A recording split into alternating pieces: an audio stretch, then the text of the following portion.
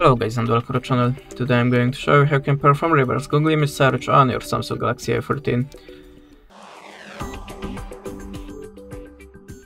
So we have a Google Lens on this device, so there is two ways, by the Google Lens and by the web browser. Now I'm going to show you the first method. So we have to open the Google Photos. If you don't have this app, you can download it from the Play Store. And now look for the photo that you want to search in the Google, like this one.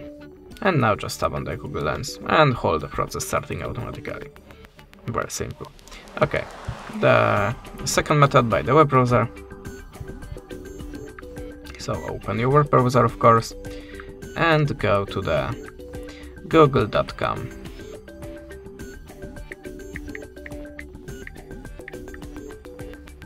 Now it's very important and necessary step, switch your web browser to the desktop side.